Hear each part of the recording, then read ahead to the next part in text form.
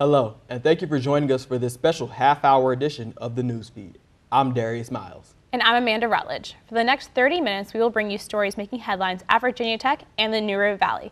For the first half of the newscast, we will look specifically at stories related to Virginia Tech campus and community. And later in the show, we turn our attention to the news around the New River Valley area, such as news about a program offering assistance to homeless men, and a story about how local residents take pride in their local heritage and traditions. To start off our show, we take a look at the ever-changing landscape and appearance of Virginia Tech. It will be hard not to find any type of changes happening at any given time on the campus, and it doesn't seem that it will stop anytime soon, with more new additions coming later this year. While trekking around Virginia Tech's campus over the past few months, it's hard not to notice some of the major transformations either completed or in the works. For example, the addition of the new classroom building, which gives the campus a fresh new space to hold classes, lectures, and labs. Some other changes the Virginia Tech community can expect to see is the completion of the replacement dorms Brody and Rash Halls in the Upper Quad. Future plans include renovating Davidson and Sandy Halls, as well as the Liberal Arts Building. With warmer weather descending upon Blacksburg, many students like to take their studying outdoors. This comes with challenges, however, when laptop batteries quickly run out of power. A new solar-powered charging table ensures lasting battery life and a continuation of Virginia Tech's latest effort towards a greener campus. Newsfeed reporter Katie Lillard has more. Virginia Tech recently unveiled a new solar panel charging table near Pritchard Hall. Designed by the president of Students for Clean Energy, the table features 8 USB power stations, which are charged through 2 solar panels on the roof. The solar panels will store enough power to charge electronic devices for up to 2 cloudy days. The table is the newest addition in the movement toward a more sustainable campus. Other steps taken toward the cause include solar panels on the Perry Street parking garage, reusable and compostable containers, and water bottle refilling stations. Students hope to see even more change as the years go on. I think students take advantage of the opportunities they have that are convenient, like recycling is pretty convenient. If they have to buy things like the reusable containers, I think it's less likely that students will be using them. Another area of concern is the power plant on campus. While coal is not used to produce a majority of Tech's energy, the burning of coal releases harmful pollutants, which also contribute to global warming. I think a big thing is the coal plant. They still use coal to heat our water, which I think is, really outdated. It's actually cheaper to use solar energy than coal for such an operation. So not only does coal destroy landscapes, but it's a very big pollutant. So I think if they move away from that, that'll be a big step for sustainability on campus. Those who wish to become more involved can check out the Office of Energy and Sustainability at facilities.vt.edu/sustainability. Reporting for the Newsfeed, I'm Katie Lillard. You can also learn more information from the students for clean energy at Virginia Tech. Check out their Facebook page for additional updates and information on upcoming events. Virginia Tech is ever evolving and constantly trying to improve the safety of its students. One of those ways has been with the launch of the Heads Up Hokies campaign. Crosswalks on Virginia Tech's campus are some of the busiest in the community. The Office of Alternative Transportation implemented the Heads Up Hokies campaign in February of this year to encourage students to be more aware of their surroundings. We asked students if they thought the campaign has been effective in helping students become more alert when crossing the street. I think it can be effective, but a lot of the times I see it, but I still feel like I'm looking down at my phone. It might be. For me personally, I'm usually looking up, so when I saw it, I actually looked down to look at it while I was crossing the road, and then I read it, and I was like, wait, I should be looking up. So I think if I was looking down, it would, but yeah, it saves some lives, I hope, With so many students looking down at their phones in and around crosswalks, the Heads Up Hokies campaign is appreciated now more than ever. To keep up to date on all types of campaign efforts at Virginia Tech, visit vpas.vt.edu. As a university, Virginia Tech offers many opportunities and services to students and staff. One of these services is the Virginia Tech Rescue Squad, which offers its emergency and medical services to the Virginia Tech community. Newsfeed reporter Brittany Coit gives us an inside look at how the squad works together. Virginia Tech Rescue Squad was created in 1969 and is the oldest collegiate rescue squad in Virginia. VT Rescue has been committed to providing exceptional medical care and other services for the university community. The squad consists of 40 student members that are certified as emergency medical technicians. VT Rescue looks for students that are willing to prioritize the rescue squad as well as embody their message and mission of Boot Prosum. So the overall mission for VT Rescue is to provide the best patient care we possibly can for any of our patients. And then really upholding Ut Prosum to the best of our ability, especially since we're all students here at Virginia Tech. These squad members take a lot of time out of their busy schedules as full-time students to serve the university as well as the Blacksburg community by being able to balance schoolwork and basically a full-time job. It's mainly just about efficiency, you know, like you just don't really waste time anymore. I joined Rescue as a freshman, and so I picked that up like really quickly coming into college, like having those time commitments and so. VT Rescue squad members usually report for certain shifts, which are usually 5:30 p.m. to 7:30 a.m. every day. At the beginning of their shifts, the team conducts certain drills in order to stay up to date and refresh their memories on the skills they may need to use.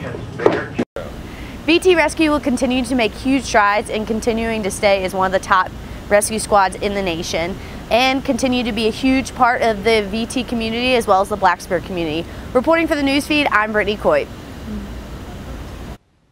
If you would like to learn more about the Virginia Tech Rescue Squad, additional information and resources can be found at their website, www.rescue.vt.edu. For most Virginia Tech employees and students, as the 2016 school year draws to a close, so is the hectic schedules and constant bustle. But for those who work with new student and family programs, the dawn of summer signals the busiest time of the year as they prepare for one of the largest orientation summers to date. Newsfeed reporter Chloe Splain has more in this report. All year long, the NSFP office is working hard, spending months in advance preparing for the next summer's orientation. Though orientation programs only take a few months during the summer, the planning of logistics never ends. The NSFP office covers every new student program from Hokie Camp to first-year orientation to transfer orientation. Each program alone takes countless hours of planning, coordinating everything from sign-ups for incoming students, planning room assignments and schedules, all the way to distributing shirts to employees and staff. Assistant Director of NSFP, Dakota Farquhar-Cadell, spends every day planning out the details of an orientation summer. Logistically, we have lots of rooms to book, lots of advisors to schedule with, because about every person at the university has a time to be at orientation. They all have sessions to run, they all have students to host, they'll have groups to manage. And with such a wide diversity of students and programs to schedule for, it takes a whole team to iron out the details. NSFP Administrative Assistant Debbie Falls works alongside the entire staff from start to finish. Everybody does their programs a little bit different, so therefore, even though you're planning for a whole group, you're planning almost 8 individual areas. As summer draws near, NSFP is ready to hit the ground running for their largest orientation yet. Reporting for the newsfeed, I'm Chloe Spilling.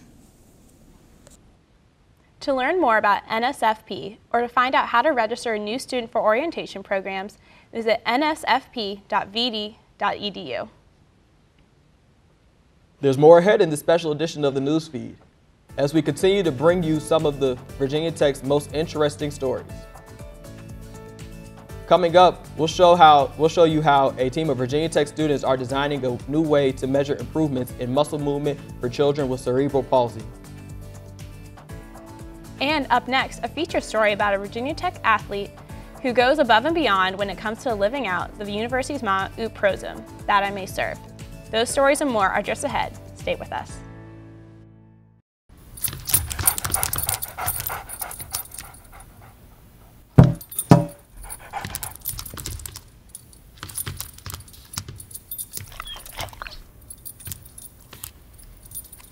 There's a shelter pet who wants to meet you. Meet one today. Visit theshelterpetproject.org. Adopt. Welcome back to this special edition of the newsfeed. Virginia Tech senior engineering students take a year-long course called a capstone, where they work in teams and with experts in their field to conduct an open-ended project that applies all of the knowledge and skills they have developed throughout their undergraduate experience. These projects involve applying engineering principles, creating models, and designing an actual product. One team of mechanical engineering students has teamed up to help a developmental psychologist at the Virginia Tech Carolyn Research Institute to design a new way to measure improvements in muscle movement for children with cerebral palsy. News 2 reporter Emily Kerrigan tells us more about it in this report. The team has spent hundreds of hours working in a lab in Randolph Hall this year to develop a system for gathering more quantifiable data. The challenge is we would like to quantify how well they're getting better. Their current techniques include basically scoring them from 1 to 5 on a variety of metrics, and it's definitely a reliable way of getting data, but it's not as precise as we would like. The team has developed a two-part system to achieve this. So half of the system is worn on the child, and it's basically a spandex shirt like you'd wear with sensors in different parts of the shirt. So on the elbow, for example, they'll have a sensor that goes over the outside of the elbow. So if your arm is straight, the sort of distance between these 2 points on your arm is pretty short, and then as you bend your elbow, the distance increases. And so the way it works is it has a little box with some electronics, and it talks via Bluetooth, like your phone, to a computer, and then the computer can process the data further. The team has also taken advantage of technology that already exists to create the next piece. The Kinect is a motion tracking device developed by Microsoft, and it has the ability to track joint angles, and so we're using that to kind of be a backup and help calibrate our device. We are confident that the Kinect is going to be accurate. We can have the patient step in front of the Kinect, and we can recalibrate our device based on the Kinect readings. For the newsfeed, I'm Emily Kerrigan. These tools will be used on patients who are between the ages of 3 and 12 years old. Bollinger says making something that will be used by real patients and doctors add both extra pressure and motivation to get it done right. Community service is one thing that is constantly being reflected through Virginia Tech's motto, Ut Prosum. From the Corps of Cadets to school-wide initiatives that promote serving the community, it is no secret that Virginia Tech students love to give back. Some individuals in the athletic department have truly embraced the school's motto and applied it in their own way. News 2 reporter Delia Moresco joins us to tell us more. Delia? Thanks, Amanda. The athletic department at Virginia Tech strongly encourages their athletic teams to participate in different community service events throughout the year. The department does not require individual efforts, but some individuals, like senior Matthew Doby on the baseball team, take it upon themselves to make a difference with an issue they're passionate about. On the campus of Virginia Tech, Ut Prosum is more than just a saying. It's reflected throughout the campus in different ways, and it's what makes Virginia Tech, Virginia Tech. In the athletic department, each team reaches out to the community in some way. However, some student athletes have gone above and beyond in certain areas that they're passionate about. One athlete who has been recognized as going above and beyond in community service efforts is Matthew Doby, a senior on the baseball team. He's really passionate about being involved in a lot of different things. I know he's really involved with Special Olympics on his own, but then that's not the only thing he does. Although the baseball team is one of the most active teams in the community with their 19 Ways campaign, Matt's own personal experiences have motivated him in different ways. Just watch my brother every day. He struggles with kind of the normal things that a lot of people, especially athletes, might take for granted.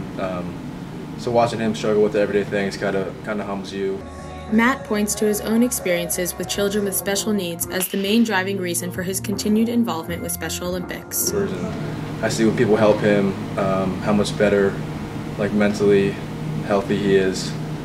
So I know when people you look up to or people you really care about come to help you and show they really care about you, it's really motivating for other people, whether they're special needs or just little kids. Although the athletic department encourages athletes to get out and serve their community, Matt is an individual that has stood out as having gone above and beyond during his college career and has truly lived out the Ut Prosum motto. There's something to be said about a university motto being put to work throughout the entire campus, including the athletic department. Reporting for the newsfeed, I'm Julie Moresco. Back to you at the news desk. Thanks, Delia. Here's a question for you. With new books being published every day, how do libraries create space for them on their shelves? For most libraries, the process of weeding books is the primary solution for a lack of space on bookshelves. Library weeding, or a librarian's process for removing materials from circulation, is prevalent across all forms of libraries. According to Blacksburg Public Library's head supervisor, Elizabeth Sensabaugh, books at public libraries are evaluated by checkout rate and popular demand before being weeded from the collection. For public libraries, maintaining the newest and most popular materials is the top priority.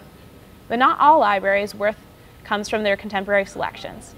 According to the head of Technical Services and Collections for Virginia Tech Libraries, Leslie O'Brien, research libraries, such as Virginia Tech's, are valued by the historical range of their collection. So just as an example for Virginia Tech, it would be agriculture would be a main focus of the collection, and people might be studying the history of agriculture, and indeed they're looking at, how did people farm in the 30s? How did people farm before pesticides? So we're very interested in looking at those kinds of historical data. Before weeding any physical items, libraries referred to interlibrary agreements to ensure weeded materials will be available elsewhere. Well, that wraps up our look at some of the stories making news in the Virginia Tech community. Stick around, there's more ahead. Coming up, a look at some stories around the New River Valley. Our newsfeed partners, Peyton Knobloch and Emily Kerrigan, are standing by in the newsroom, and they will take you through the second half of this newscast. Peyton and Emily? Thanks, Amanda and Darius. That's right, we will be switching gears, turning our focus to the New River Valley. Yes, and some of the stories just ahead are an update on plans to reopen a portion of University City Boulevard, which has been an inconvenience for a while for some commuters, and we'll be bringing you a story about a program offering assistance to homeless men. Plus, a team of high school students are doing extraordinary things in the field of robotics. We'll show you how their work matched up against other students around the country. So stay with us, we'll be right back after this short break. They told me a bottle couldn't dream. That I would never become a superhero.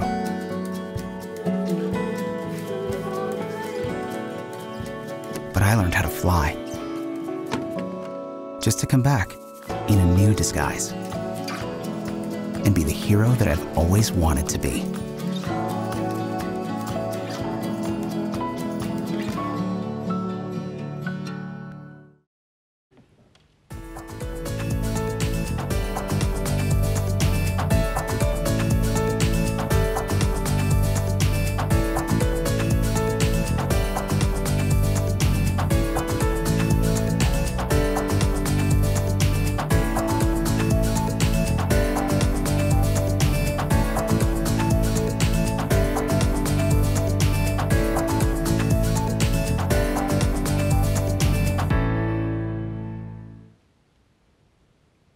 Hello and welcome back to the second half of this special half-hour edition of the Newsfeed. I'm Peyton Knobloch. And I'm Emily Kerrigan.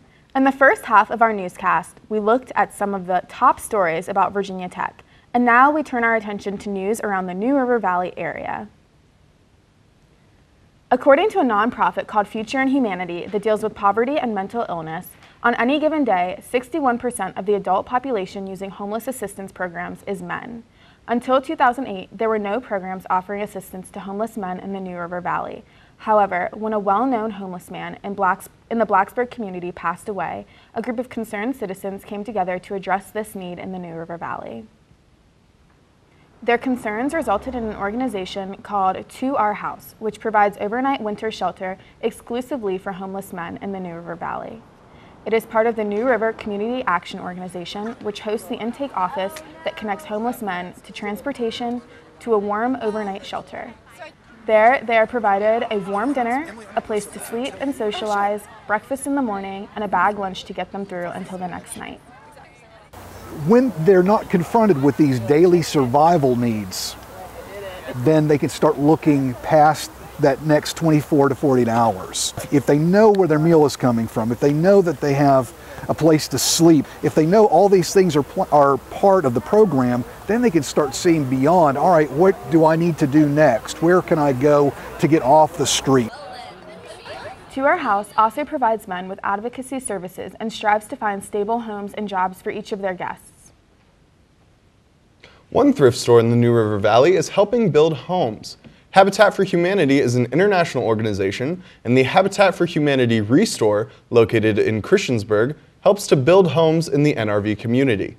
Newsfeed reporter Kate Cashwell tells us more in this report. The Habitat for Humanity Restore of the New River Valley is located in Christiansburg, Virginia on North Franklin Street. Open from 10 to 6, Tuesday through Saturday, the Restore is not your normal thrift store. The Restore features recycled tile right when you walk in the doors and special paint that contains 10% recycled material. Besides paint and tile, the Restore features a handcrafted section made by volunteers. Windows, gardening supplies, books, and hardware are also for sale in the store. Lighting fixtures and high-quality appliances are something you won't find in your average thrift store. The Restore is a popular place for college students to shop for their apartments and dorms. Kim Snyder and Matt Sandoval agree that there are many ways to get involved, buying or donating used items to the Restore. Builds. We have a lifespan-friendly home repair program, and that's something that requires a little bit of skilled labor, but it's a program that's very much needed in the community, and it's for people who are aging in place in their homes, and students can come in and help. Are looking for a place where they can get some materials without having to go to a commercial place like Lowe's or Home Depot or any home appliance stores. You know, you want to have a good family environment and people that, you know, are really willing to help and get you what you need. I think the Habitat for Humanity, it's a real good store. Donations and purchases directly benefit the New River Valley Habitat for Humanity and help to build homes in the community. Stop in and look around the many available items for sale or consider donating to a great cause. Reporting for the newsfeed, this is Kate Cashwell. For more information about donations and store hours, as well as ways to get involved, you can visit habitatnrv.org. Local businesses in the New River Valley are a huge part in the surrounding communities. Being local derives from individual, environmentally friendly practices and natural, sustainable efforts. Residents of the town of Blacksburg, Virginia Tech students, and majority of those within the NRV area take pride in their local heritage and traditions. Newsfeed reporter Rhiannon Miller has more for us from the newsroom. Rhiannon? Thanks, Peyton.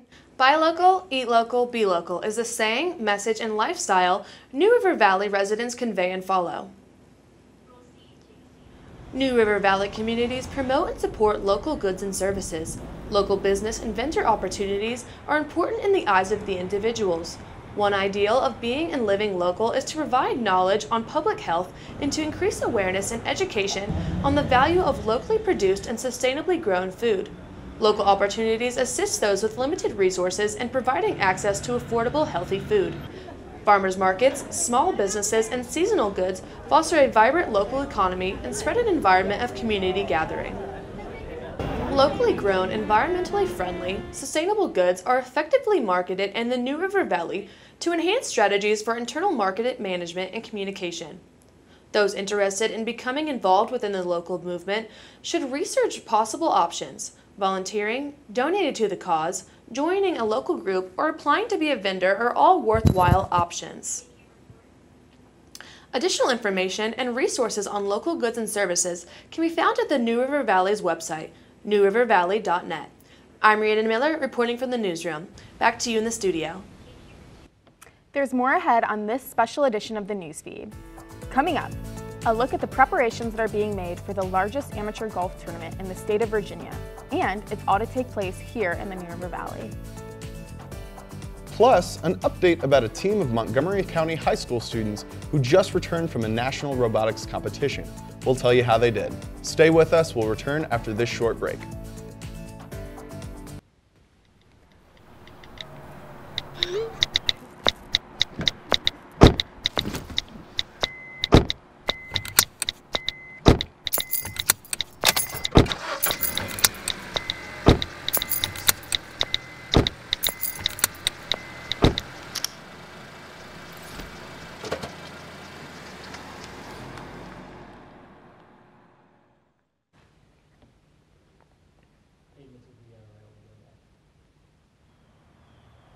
Welcome back to this special edition of the newsfeed. If you've driven through Northwest Blacksburg within the past year, you've probably experienced the detours, traffic, and residential headaches that have all resulted from major construction on University City Boulevard. In June of 2015, the town of Blacksburg announced one of their largest road reconstruction projects to date, an 15 to 18-month project causing UCB to be closed to through traffic. Brose and Lynn Drive, or many have used Brose and Lynn Drive as a quicker cut-through route, causing frustration and anxiety for Bros residents. But the project is closing in on its final months, with developments including rebuilding the failing roadway, improving road safety and guardrails, and moving bike lanes. Completion is expected for the summer of 2016. You can visit blacksburg.gov/UCB to learn more. Southwest Virginia is not known as the richest area in the state for golf. However, that may change this summer. After over a century of waiting, the biggest amateur tournament in the state of Virginia will take place in the New River Valley this summer. Newsfeed reporter Sam Jones has more. It's been as close as Roanoke, but has never made it down to Southwest Virginia. In the 103rd year of the tournament, the Virginia State Amateur will finally be held in the New River Valley at the local Pete Dye River course of Virginia Tech. The river course is home to a variety of local college and high school golf teams. Local seems to be a theme at this year's tournament, as last year's champion, McLean Hughey, is a senior at Virginia Tech and will be defending his title at a familiar course. Also in the field is Blacksburg native and senior at Virginia Tech, Ryan Mundy. Mundy says the opportunity to play so close to home is thrilling. The tournament doesn't come to this part of the state too often, so when it does, it's just really cool to play, and some friends and family are able to come out and support you, and just playing at a course you know, staying at your own place, it's really nice. Also excited to have the tournament in Southwest Virginia this year is River Course PGA professional John Norton.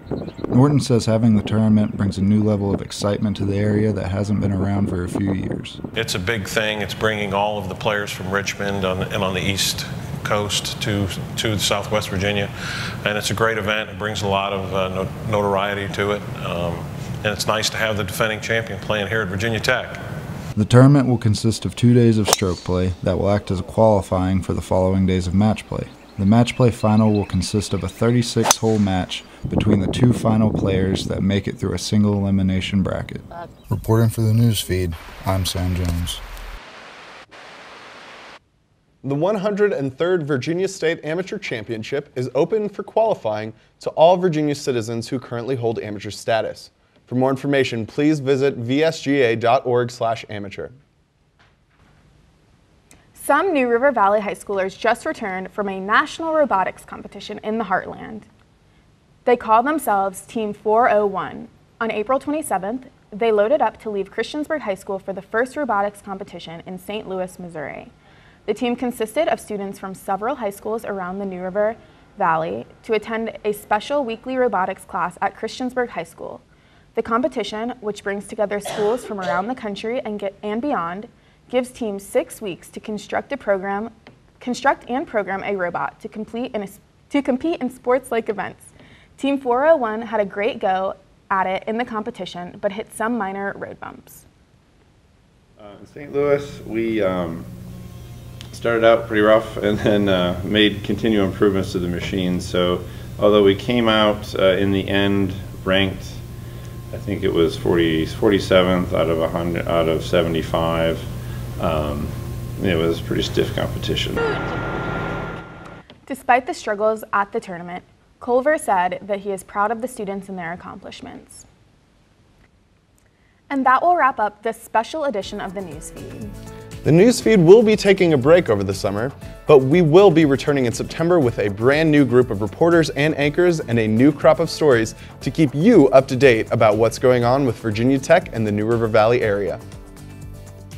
While we're on hiatus, if you have a story idea, connect with us on Facebook or Twitter, or send us an email at thenewsfeednrv@gmail.com.